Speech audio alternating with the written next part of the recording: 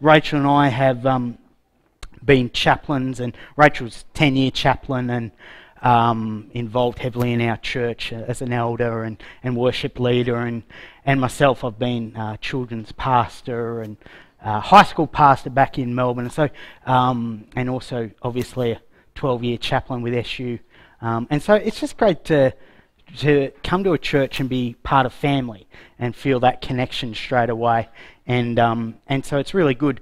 If Rachel or I are a little slower in response today, we have been in an SU Queensland camp.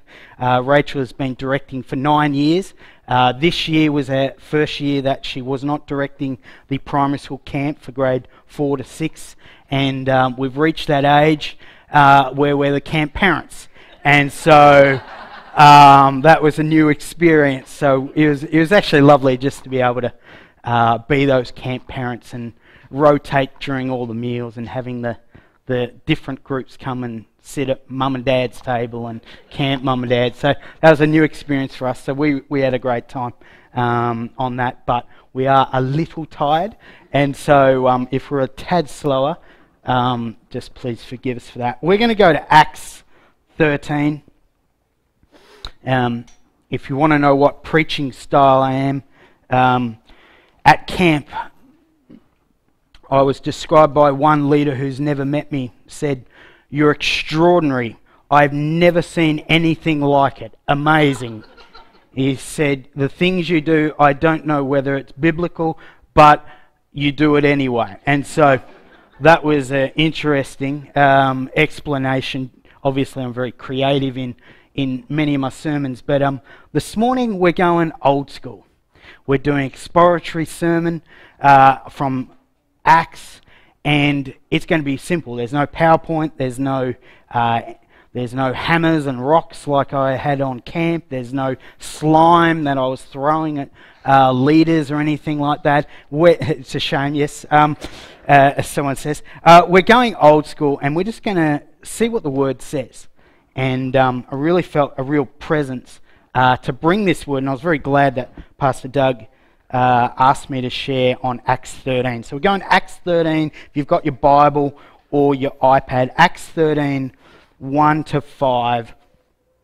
And a real critical, this is a launching pad, critical moment in the Christian movement. In fact, it goes from Acts 13, goes from basically no longer Peter and Jerusalem and the way, it now launches into the Christian church. And it looks at Paul and Barnabas and really launches Paul's ministry. Paul, who was called Saul, from basically this point on, you'll notice that Saul no longer is mentioned. Saul stops being Saul and starts being Paul. It's a really critical juncture of the Christian movement, and it's a real privilege to be able to share with you today. Let's see what Acts 13, 1 to 5 verses. It's all we can fit in today, and there's a lot in here. So Acts 13, 1. Now in the church of Antioch, there were prophets and teachers, Barnabas, Simeon called Niger, Lucius of Cyrene, Manaen, who had been brought up with Herod the Tetrarch, and Saul, who's now Paul. Verse 2. While they were worshipping the Lord and fasting, the Holy Spirit said, "Set apart for me Barnabas and Saul for the work to which I have called them." So after they had fasted and prayed, they placed their hands on them and sent them off. Verse 4. The two of them, sent on their way by the Holy Spirit, went down to Cilicia and sailed from there to Cyprus. Verse 5. When they arrived in the Jewish synagogue, how about I read that again? When they arrived at Salamis, they proclaimed the word of God in the Jewish synagogue. John was with them as a helper. So we have here a real launching out of Paul's ministry. Now, a few things to say, and probably how I'm going to go today is we're going to do the micro. We're going to look at what these 5 verses says, and then we're probably going to do the macro and look at what the broader picture for us and in our life and what God's really saying here. So if you look here, we've got some characters in this. We've got some prophets, we've got some teachers, and then we've got a whole bunch of people. And so we're going to look into what that is. You've got to remember that John Mark, who's actually mentioned in verse 12 as well, John Mark was Barnabas' nephew. Now, Barnabas means encourager. So he's an encourager, and it's interesting that he was mentioned first. And if you look at the commentary, Barnabas is one of the leaders, one of the forerunners in the Antioch movement. They've basically gone from Jerusalem to Antioch, and then they're going to spread out to the suburbs of Antioch and then to all the places around the world. Now, what they're doing here is they're waiting. And so why I say this is pivotal is they're basically waiting for God and the Holy Spirit to do something and tell them what to do. We've had the crucifixion, we've had Peter, the ministry in Jerusalem, we've had the 3,000 saved with the church established. Now they're waiting to go from the Jews to the Gentiles to be launched out. In fact, Acts, is the Acts of the Apostle. Many say that it could be called the Acts of the Holy Spirit. Such is the profound effect that the Holy Spirit impresses on them. You would have seen in those verses, the Holy Spirit impressed upon them. Now, commentary would say it's not an audible, this is my son in whom I love. It's not an audible voice, but it's the Holy Spirit's impressions on these godly group of people that are sharing and at Antioch waiting for God's instruction. So we've got Barnabas is a son of encouragement. Simeon. Now Simeon, there's conjecture whether this is the Simeon who carried the cross when Jesus could no longer carry it. There's conjecture over that. What we do know is Simeon basically means black. So essentially he was from Africa, an incredible man of God. You'll notice that in this scripture they bring people from Africa, Cyprus. They're bringing all people, key leaders, key Christians into Antioch to launch into the outermost parts of the world the gospel. Now we have Manius. Now Manian is basically a foster child of Herod, not the Herod of chapter 12, but he's along that foster family. Now, what do you need to know about Manian? Very little, but he had a bad background. He had a troubled background, very violent, and basically what you need to know about Manian is that he's been radically transformed by Jesus and his love. And so he's now one of the key people that's on this trip. And the first thing we see is in verse 1 and 2. And it says, now in the church at Antioch, there were all these prophets and teachers, and it lists all the people, Barnabas, and Saul. Saul we know as Paul. Verse 2, while they were worshipping the Lord and fasting, the Holy Spirit said. Now, the first dot point is God's fellowship. Now, all these key leaders and a group of people, and prophets and teachers, they were all waiting for the Lord's instructions as to what to do. But you've got to understand the power of fellowship, what it meant. It's interesting, Luke was saying, and he said it twice this morning, he said, I really feel that it's a real coming together of family. And it's amazing, as we know, the Bible says, as iron sharpens iron. And it's so important not to neglect the power of fellowship in this scripture. the godly fellowship of this scripture and this church. And I want you to go to Ephesians 4:11-1. Now, Ephesians 4:11-1, if you haven't got your Bible, I'll read it out. Ephesians 4:11 says this. Ephesians 4:11-12 says this. So Christ himself gave the apostles and the prophets and the evangelists, the pastors, the teachers. Verse 12.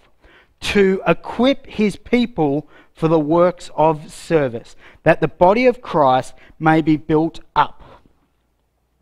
There's a reason why all these people are here, waiting on the Lord, worshipping the Lord. There's a reason why. It's for the building up of the church, but it's also for the building up and launching into the ministry and the calling that God has placed on these people's lives. And it's so important that we, as Christians, learn that fellowship is key. It's key to whatever we do.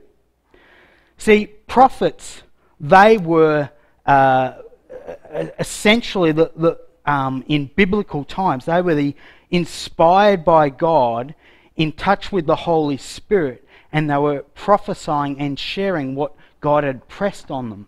Now, teachers here, they were doing exactly that, but it was very biblically based.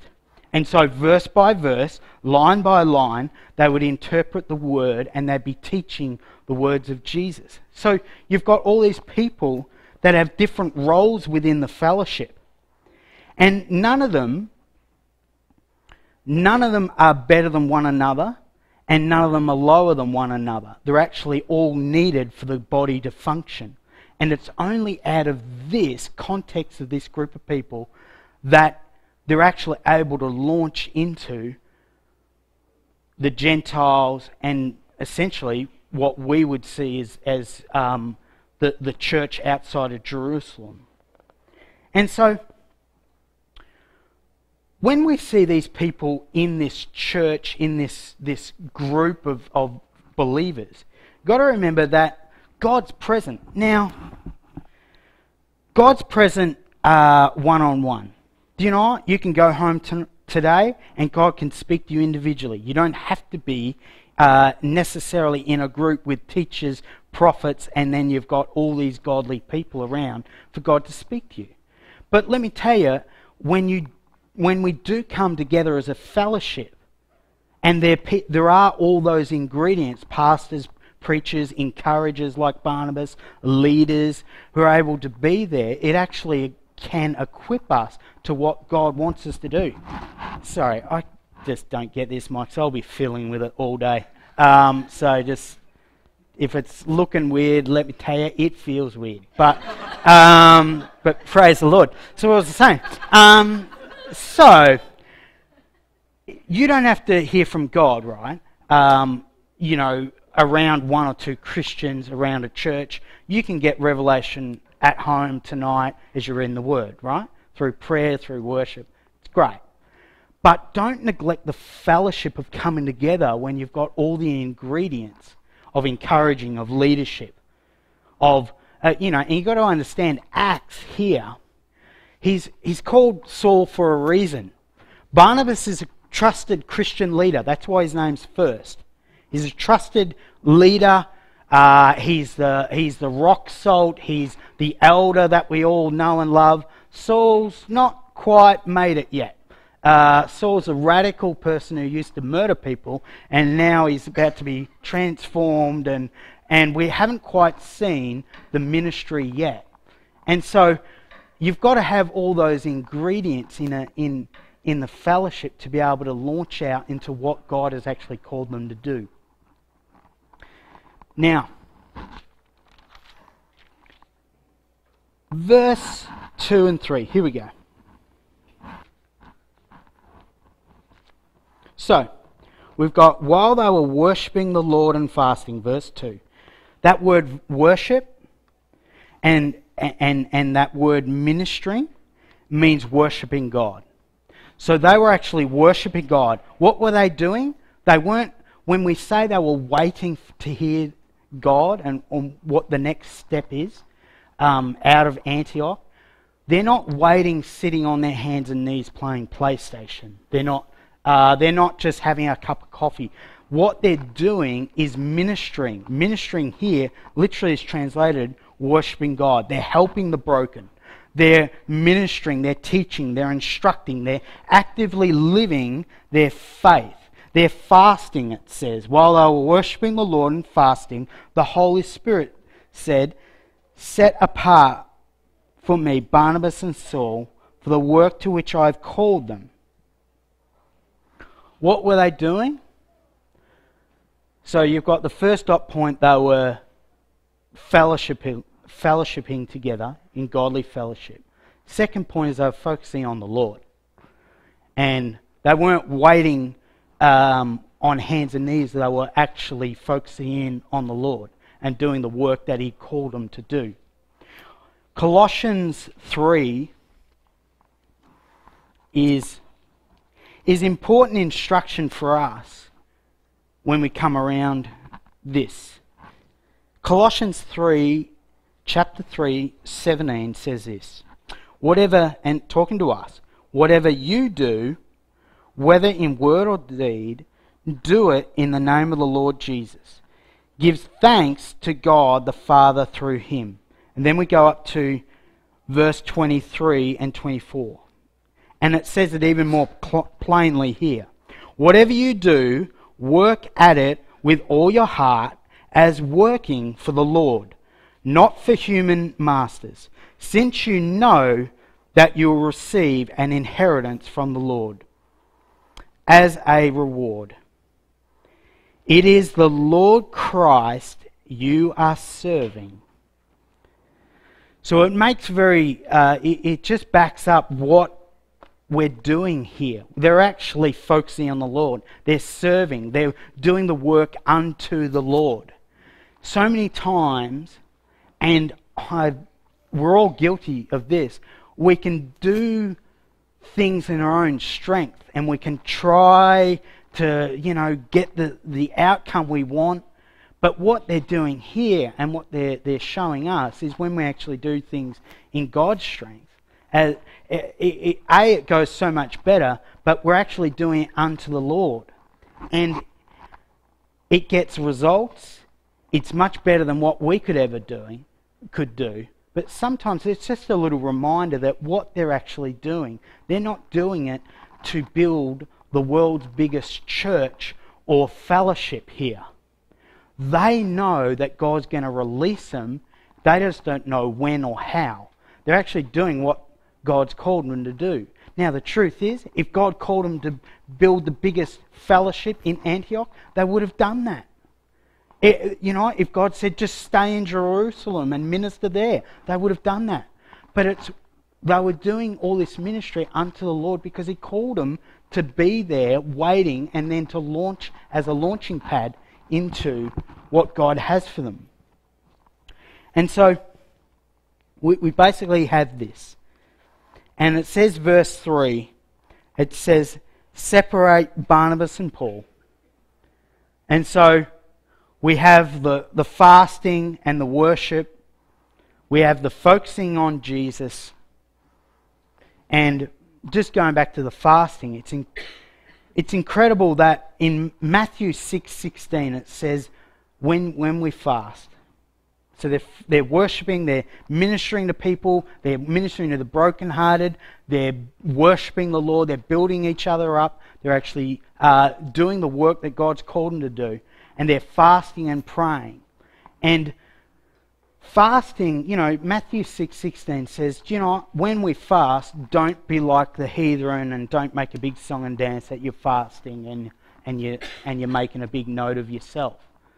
And it's amazing how they were very disciplined in what they were doing here. This is a very strategic group of people that knew what they were on about. They didn't know quite what direction they were going to go, but they knew that God was going to do something, and they just were persisting, and they've been diligent in what God had put in their hands until He actually released them to do what He actually called them to do. And so we now have verse 3 where it says Barnabas and Saul are separated. Separate, Barnabas, set apart. The Holy Spirit said, set apart for me Barnabas and Saul for the work to which I have called them. So that after they had fasted and prayed, they placed their hands on them and sent them off. Don't neglect the power of laying hands on someone and praying for them. A hand round a shoulder of someone who needs prayer is incredible. Remember, I was a high school pastor in Melbourne. The non-Christian deputy principal, we'd ministered to him a lot, and I got on well with him. And he once said to me, and this is, crikey, 14, 15 years ago, 15 years ago, he said to me, he says, Andrew, this day and age, you can't even put an arm or a hand on a child who's crying and weeping. And this is a school of over 2,500 and in Melbourne, Wantirna College. And he just says the power of touch is so significant. I've always remembered that from a non-Christian deputy principal in my ministry, that the power of touch is so evident. Laying on of hands, an encouraging arm around someone. They actually prayed, they were together, they were united, they were actually believing that God was going to speak to them, and the Holy Spirit impressed upon them to pray, to lay hands. Why? And then it was only then that they're actually set apart the Holy Spirit for the work that I have for them. Set Saul, Barnabas apart. Now, verse 4 and 5. The two of them sent on their way by the Holy Spirit went down to Caesarea and sailed from there to Cyprus. When they arrived at Salamis, they proclaimed the word of God in the Jewish synagogues. John was with them as their helper. They were sent out to preach the word. Now, looking at the macro, so that's what's going on in the Christian world at that time. Looking at the macro, do what God says. It's so simple, yet we all so struggle at it. Do what God says. At this camp that we were doing all last week, I was a spiritual input person, and I just have a process that I call it, I don't know, 4 or 5 P's or whatever.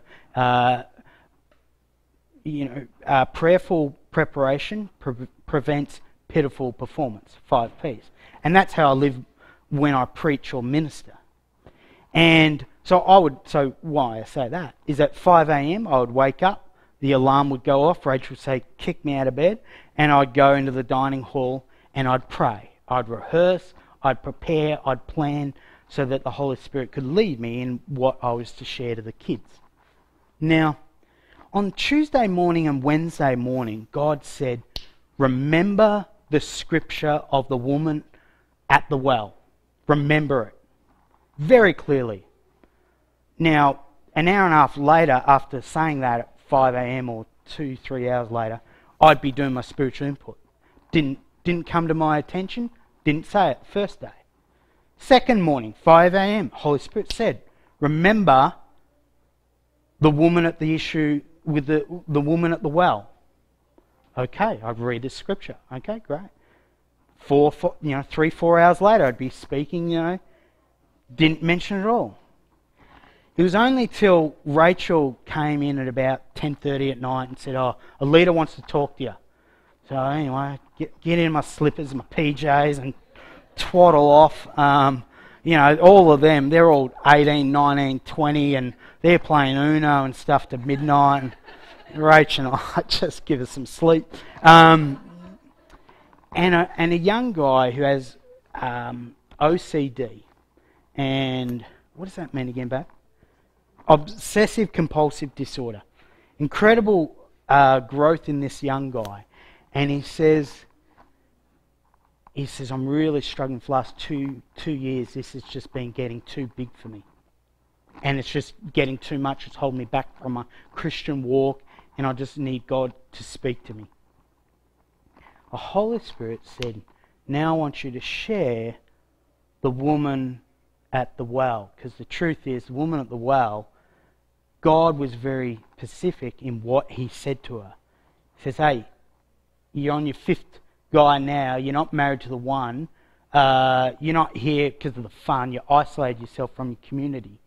And because of the specific word that he shares to her and the insight, she then says, hey, to all the town, hey, come and see the man who told me everything about my life.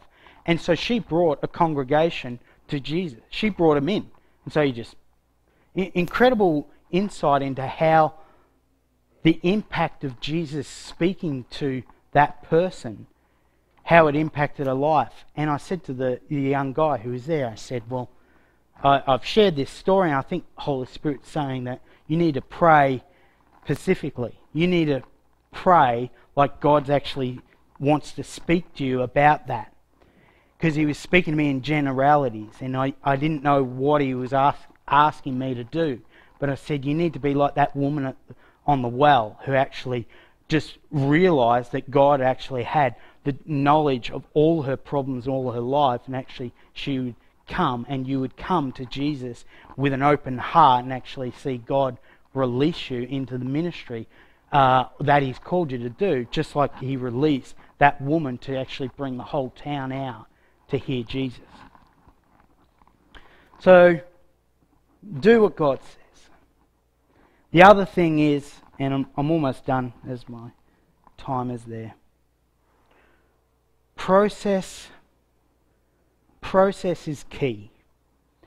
This is a process. I don't want you to walk away from this, from today, and say, oh, maybe I need to go to the outermost parts of the world and be a missionary, because that's what Jesus did here.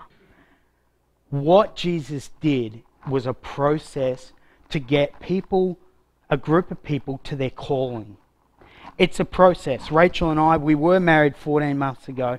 It was a process. On our first date, I said to Rachel, I said, well, it's nice to meet you. I leave for Melbourne back home. I'm going to be a uni student. I leave for Melbourne in 3 months.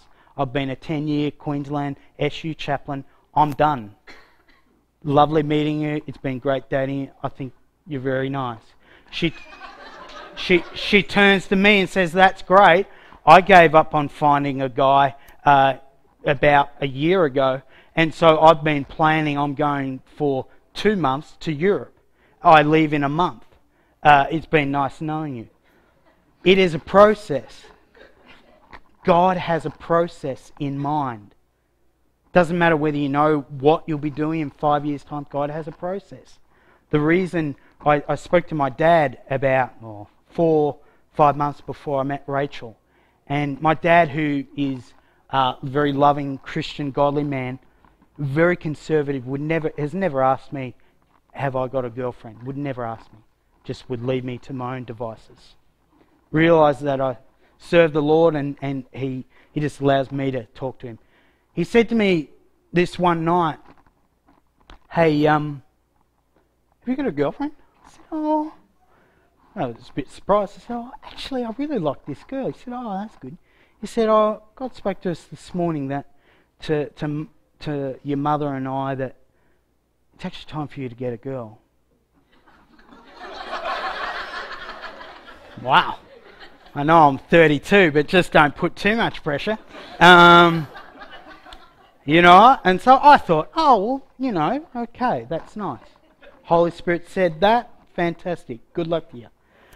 The next 12 hours later, I was at a breakfast with Rachel's senior pastor, Dave Pross. And he said, oh, how you going? Yeah. He says, oh, are you interested in a girl? I said, oh. I said, there's, interesting enough, there's a girl in your church that I actually like. And I said, I'm thinking of asking her to go out on a date.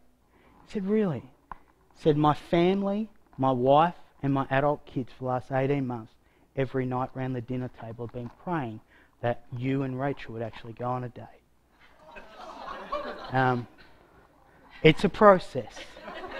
It's a process.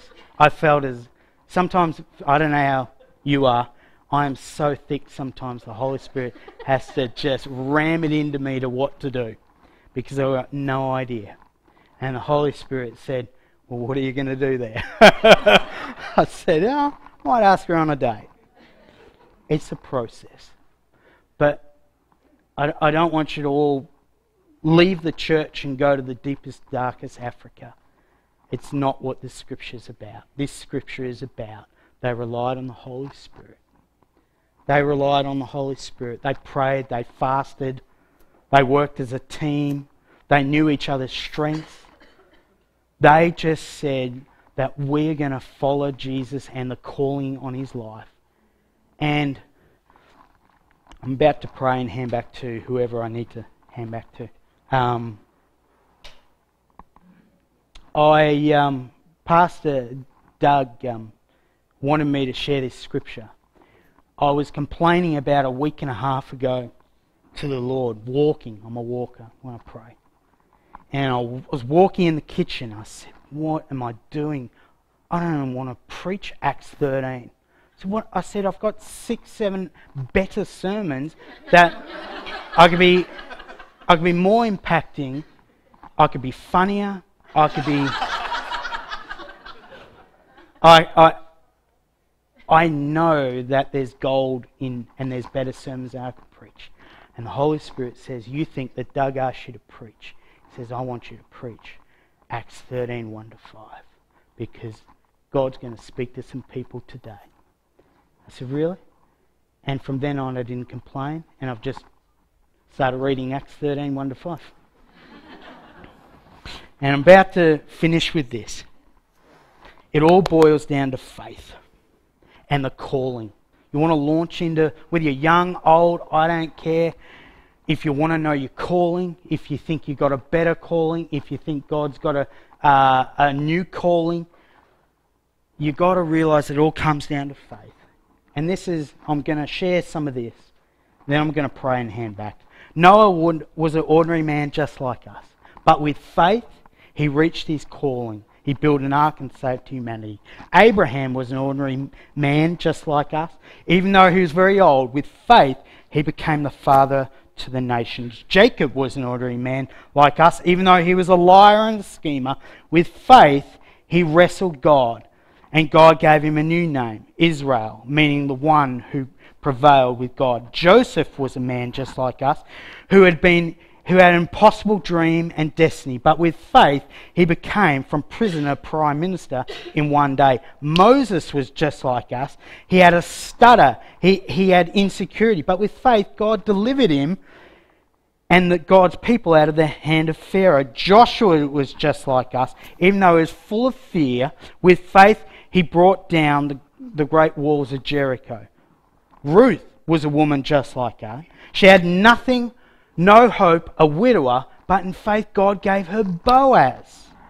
Gideon was just like us. Even though he was hidden in the basement from the enemy, with faith he became a mighty man of valour. Samson was just like us. He had many failings, but in faith he prayed, and with his hand he brought down the destruction and to the enemies of God, the Philistines. Samuel was just like us, a boy with faith. God gave him mighty prophet unto the nations. David was just like us. He was serving the Lord, faithfully looking after the family stock, but with faith he took down the bear, the lion, and Goliath. Solomon was just like us. Through faith he became the wisest and the wealthiest man in the world. Nehemiah was just like us. Had a burden for his generation, but with faith he rebuilt the broken walls and the city. Esther was just like us. Prayed and fasted for 3 days, but with faith, at her own risk of her own life, she saved a nation. Paul and Barnabas were just like us, praying and fasting. laying on of hands, listening to the Holy Spirit, together in one accord, Honda Accord, that is, classic, in one accord, but with faith, God launched them from their important ministry of what they're doing to actually launch the gospel across the whole world. And I was going to pray and then hand back. Lord, I just thank you for every one of us here today. And I just thank you that, Jesus, it's a process. I don't know who's in this room that is struggling with a process, who maybe needs that Holy Spirit to speak to them, maybe needs that encourager Barnabas around them.